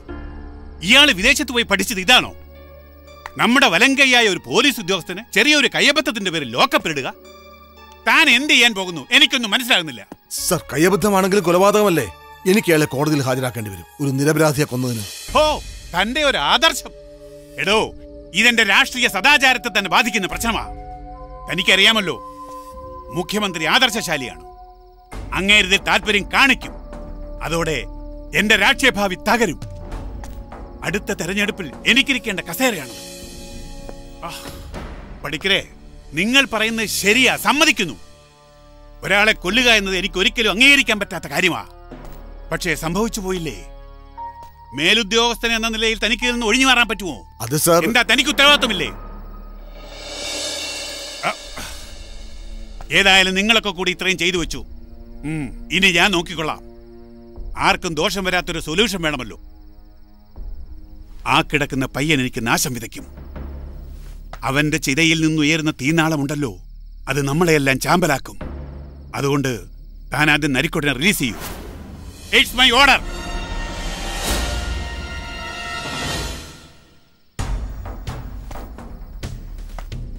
നോക്ക്, രാജൻ എന്നൊരു വിദ്യാർത്ഥി നിങ്ങൾ കണ്ടിട്ടുമില്ല, കസ്റ്റഡിയിൽ എടുത്തിട്ടുമില്ല.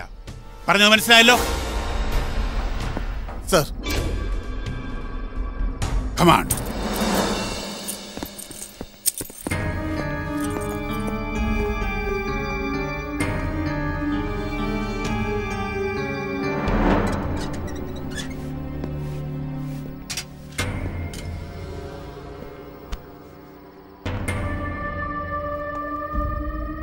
ഇവിടെ പറഞ്ഞതെല്ലാം കേട്ടല്ലോ. എല്ലാം തീ വിഴുങ്ങട്ടെ. അവന്റെ ചാരം പോലെ ഈ ഭൂമുഖത്ത് ബാക്കിയുണ്ടാവാൻ പാടില്ല. എല്ലാത്തിനും ഞാൻ കൂടെ ഉണ്ടാവും. സാർ,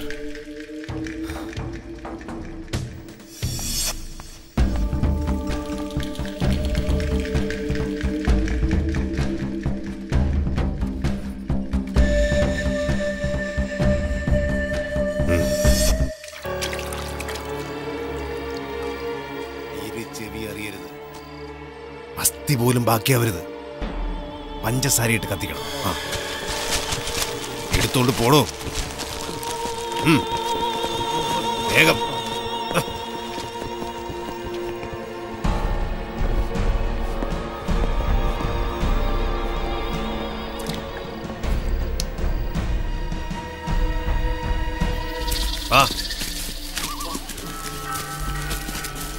ഇവിടെ വെക്ക.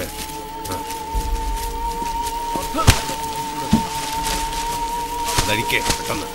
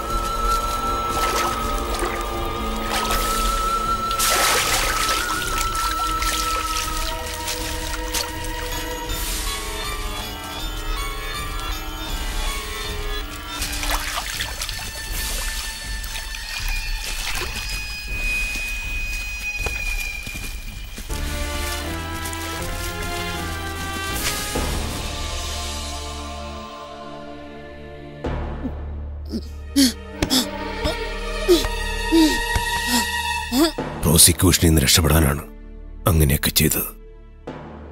പക്ഷേ എൻ്റെ മനസ്സിനെ അത് വേട്ടയാടിക്കൊണ്ടിരുന്നു. പിന്നീടാണ് ഞാൻ ആത്മീയ വഴിയിൽ വന്നത്. എല്ലാം ആത്മീയതയിൽ മൂടിവെക്കാനാണ് ഞാൻ സന്യാസിയായത്. പക്ഷേ ദൈവത്തിൻ്റെ ഇടപെടൽ പോലെ രണ്ടുപേരെന്നെ തേടി വന്നു. മുരളി കണ്ണമ്പുഴയുടെ രാഷ്ട്രീയ സുഹൃത്തായ രാജശേഖരനെ തേടിയാണ് ഞാൻ RECയിൽ പോയത്. പക്ഷേ കിട്ടിയത് രാജനെയായിരുന്നു. ആ രാജശേഖരനാണ് ചീഫ് ഡെവലപ്മെന്റ് കമ്മീഷണറായ രാജശേഖരൻ സാർ. മറ്റൊരാൾ രാജന്റെ പ്രിയപ്പെട്ടവൾ കൃഷ്ണപ്രിയ. ബഹുമാനപ്പെട്ട കോടതിയോട് ഞാൻ അഭ്യർത്ഥിക്കുന്നു, നീതിപീഠം എനിക്ക് പരമാവധി ശിക്ഷ നൽകണം. മറ്റൊന്ന്, പോലീസുകാരും മനുഷ്യരാണ്. രാഷ്ട്രീയക്കാരൻ്റെ കയ്യിലെ വെറും ആയുധമാവരുത് പോലീസ് ഡിപ്പാർട്ട്മെന്റ്. പോലീസിനൊരു സാംസ്കാരികതയുണ്ട്. അത് നിയമപാലനത്തിൻ്റെതാണ്. നീതിയും നിയമവും നിലനിൽക്കുന്നുവെന്ന് ഉറപ്പുവരുത്തുക എന്നതാണ് പോലീസിന്റെ ചുമതല. ഇത് രാഷ്ട്രീയക്കാർ മനസ്സിലാക്കണം. പൊതുജനത്തിന്റെ ശത്രുവല്ല പോലീസ്. ഒരിക്കലും ഒരു പോലീസുകാരനും സമൂഹത്തെ ശത്രുവായി കാണില്ല. പക്ഷേ സമൂഹം പലപ്പോഴും പോലീസിനെ ശത്രുസ്ഥാനത്താണ് നിർത്തുന്നത്. രാഷ്ട്രീയ നേതൃത്വമാണ് പോലീസിനെ ജനങ്ങളിൽ നിന്ന് അകറ്റുന്നത്. ജനങ്ങൾ പോലീസിനെ അകറ്റി നിർത്തിയാൽ പോലീസ് ക്രിമിനൽസുമായി അടുക്കും.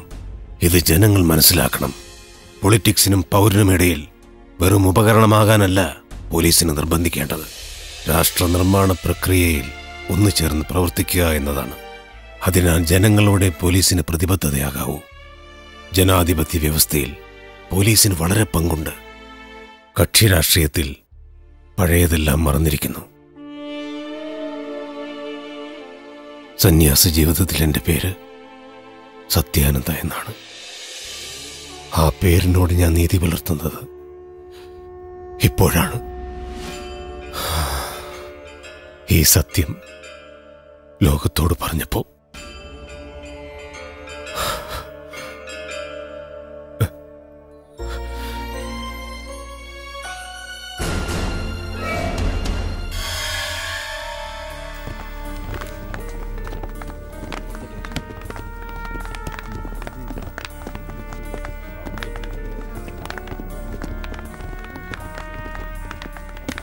കൃഷ്ണേ, കൃഷ്ണപ്രിയേ, കൃഷ്ണേ, കൃഷ്ണേ, കൃഷ്ണേ, കൃഷ്ണേ.